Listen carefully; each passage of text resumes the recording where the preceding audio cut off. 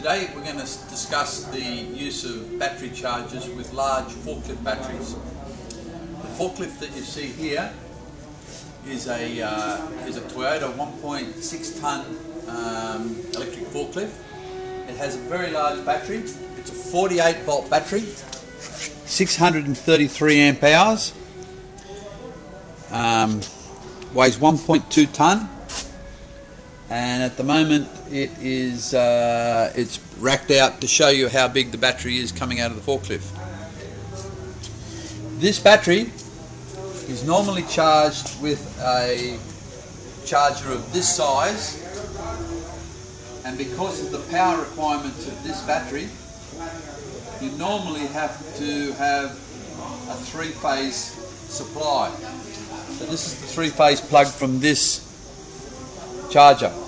It normally charges at around about 75 amps, and it takes quite a lot of power.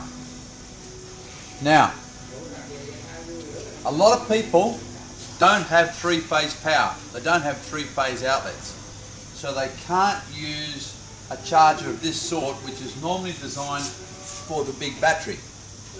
So what do? Well, what you do is you use one of these intelligent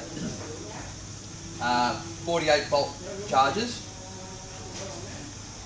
It actually is a switch mode 8-stage charger, and it works in an 8-stage mode. This is the charging voltage, this is the charging current.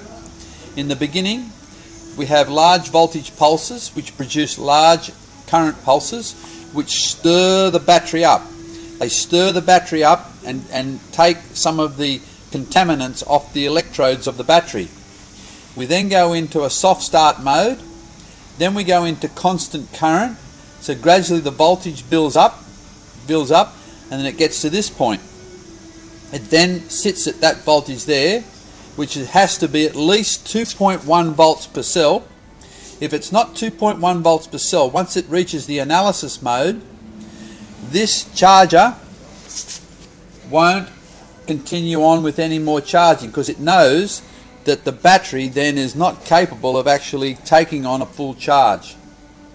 If the voltage per cell is more than 2.1, it will then go into reconditioning mode and boost the voltage up to 2.65 volts per cell, and it will charge that for a period of time, and that actually will cause a lot of bubbling and a lot of excitation of the cells of the battery, and will actually recondition the battery. So in conjunction with the pulsing at the beginning and the reconditioning mode, which is also called the equalizing mode, you're able to actually bring a forklift battery which is having problems with charge up to very good condition.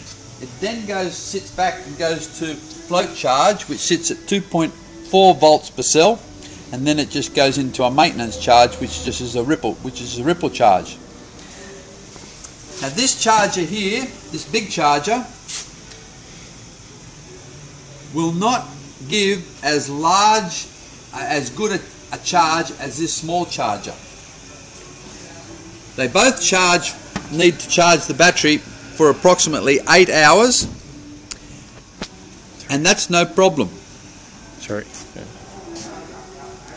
What do you want? Yep. Okay. Just continue. So you'll find that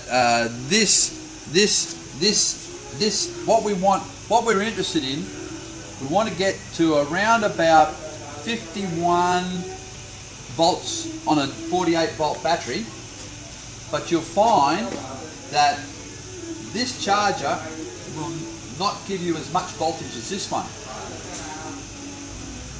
We need to get to around about 2.4 volts per cell to make sure that the battery is fully charged. If we don't get to 2.4 volts per cell, you won't charge the battery 100%, and it only needs a small amount of voltage to be the difference between 90% charged and 100% charged. So this charger is actually more effective than this charger, and this charger runs off single phase.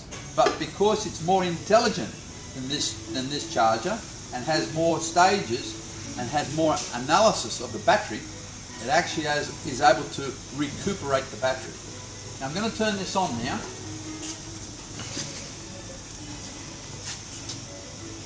So I'm turning on the small charger. It's a 1000 watt charger, and I've got it in 8-stage mode. So this battery charger will work in 8-stage, 3-stage and 2-stage mode. You can actually charge 2 batteries at a time, so you have a common negative. You can have one battery connected to this positive and another battery connected to this positive, so it'll charge battery A first and then charge battery B. It'll only charge battery B once it's satisfactorily charged battery A, but it will do it automatically. Now we're going to turn this on.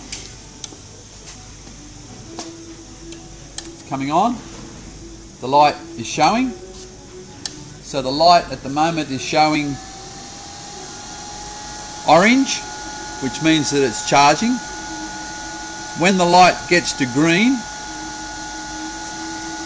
and it won't be flashing, I know that this battery is full. And when the battery is full, it will be not only full, each cell will be equalized. And also you'll find that the contaminants on the cell have been to a certain degree disturbed and removed.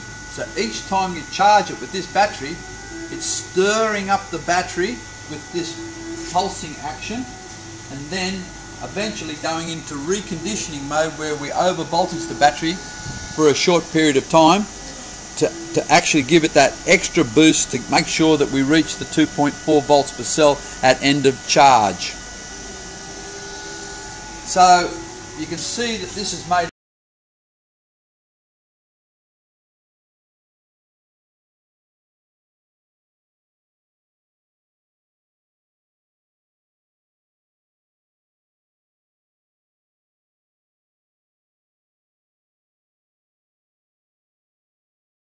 Okay. At the moment we're charging with the single phase charger. We're charging, of course, as you know, a 48 volt lead acid battery. We're charging at constant current. So we're charging here at around about 16.17 amps. We're charging 17 amps DC. And we've got about 52.6 volts on the battery, so we're in constant current mode. But the most important thing about this charger is, even though it's only 1000 watts, it will charge a battery which is much bigger than what you think that it's capable of, and still bring it up to full power. In fact, it will recondition it. So all you need is a single phase timer, and you can run it of a night time for 8-10 hours. You can run it off peak, so you can save your electricity when you're charging. Here we charge it off peak at around about 9 cents a kilowatt hour. We run the battery charger all night for about 8 or 10 hours, and in the morning you come in, it's ready to go for the operator, and it's fully charged. And when I mean fully charged, it's got 100% state of charge. So, and we know that it's got 100% state of charge because we know by measuring the DC voltage 3 hours after it's finished charge. You have to wait at least 3 hours after it's finished charge, and you check the DC voltage, and from that you can tell, and you can tell by the volts per cell as well, and you check the individual volts per cell to see that they're all equalized. From knowledge of the total voltage and the voltage per cell, you know that the traction battery is back to full state of charge.